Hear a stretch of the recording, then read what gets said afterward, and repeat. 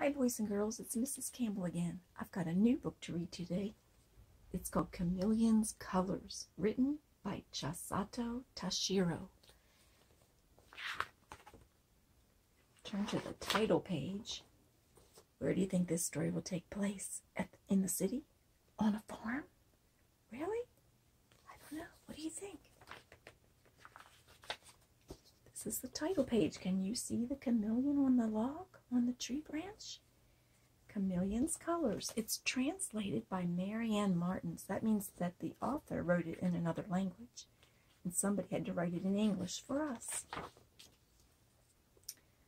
Chameleon was always changing colors. No matter where he went, his skin would change from brown to green, from green to yellow, all to match his surroundings. Sometimes even his best friends would walk right by without seeing him. They would think he was a piece of wood, a leaf, a yellow flower, or even a stone. Oops, sorry, Chameleon. Hippo almost stepped on him. I didn't even see you. I know, said Chameleon. No one ever sees me. I'm sick of it. I think it would be fun to change colors, said Hippo. What? Chameleon was surprised. Look at Chameleon here. He's pink like the flowers.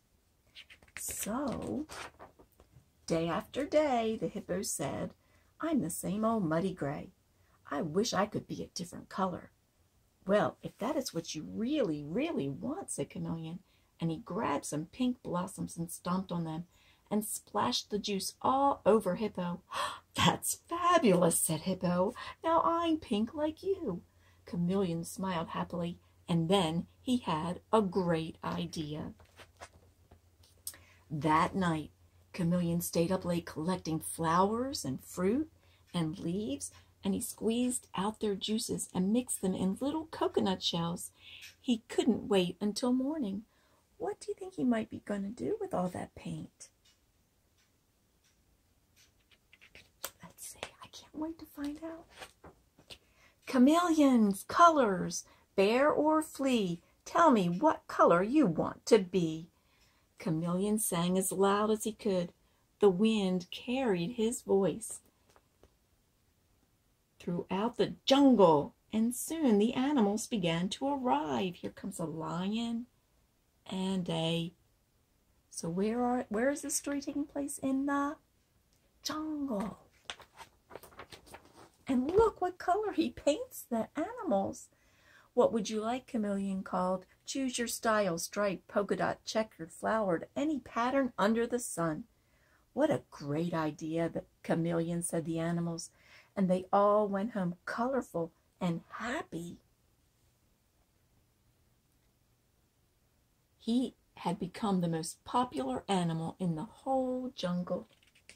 See, the giraffe and the rhino and the zebra are waiting their turns.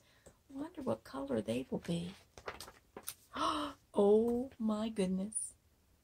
It's night now to see the moon, and there's the elephant and all the animals in all different beautiful colors. But guess what? There's a problem.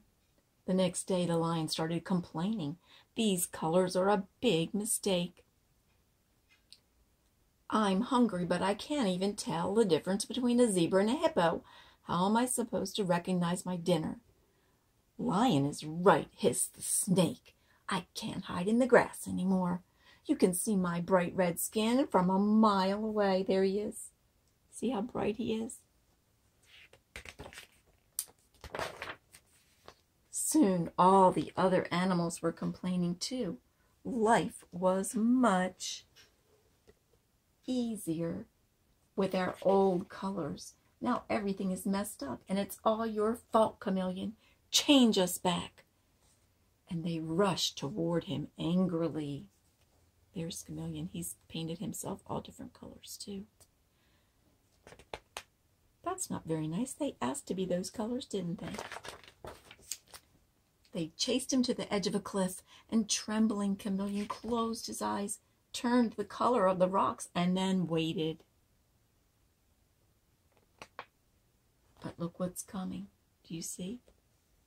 What do you think might happen next in the story? What comes with gray clouds? You're right.